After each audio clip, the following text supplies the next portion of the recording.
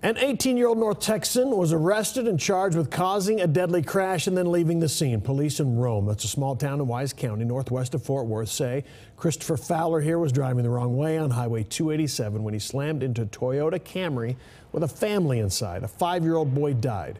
A 14-year-old was seriously hurt. Police say Fowler initially stayed on the scene, but then left when troopers were investigating the crash. Fox 4's Macy Jenkins spoke to police and joins us live in Fort Worth. Macy. Hi, Steve. Well, that 14-year-old was brought here to Cook Children's Medical Center for treatment. Rhome Police Department is still investigating this entire incident, along with the help of the Wise County Sheriff's Office and the Texas Rangers. 18-year-old Christopher Fowler is facing 3 felony charges after police say he crashed into another vehicle carrying a family of 6 while driving the wrong way on Highway 287 in Rhome in Wise County.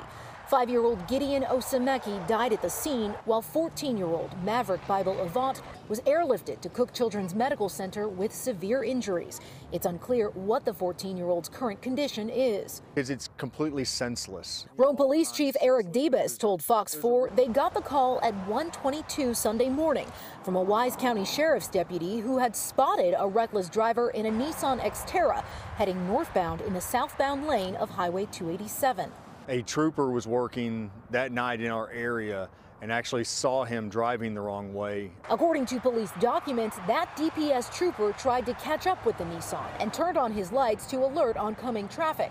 That's when he witnessed the Nissan collide head-on with a Toyota Camry just south of Pioneer Parkway. Well, the vehicles had ended up a fair distance away from each other when they came to rest. The trooper noticed Fowler, the driver of the Nissan, seemed to be okay, so he turned his attention to helping the family in the Camry.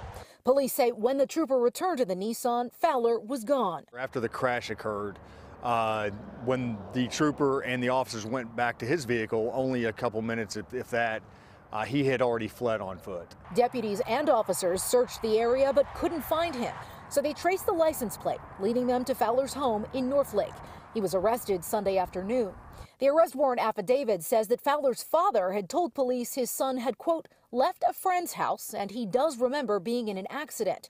Debus says police are still trying to determine whether or not Fowler was under the influence or somehow impaired when he crashed. There's a reason you drive the wrong way on a highway. You don't, I don't. Something caused that person to go the wrong way on a highway.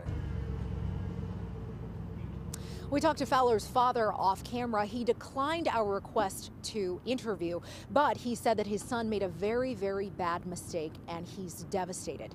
Now, Fowler is charged with 1 count of manslaughter and 2 counts of accident involving injury or death. At this point, police believe he was the only one in the car and there was no one in there with him.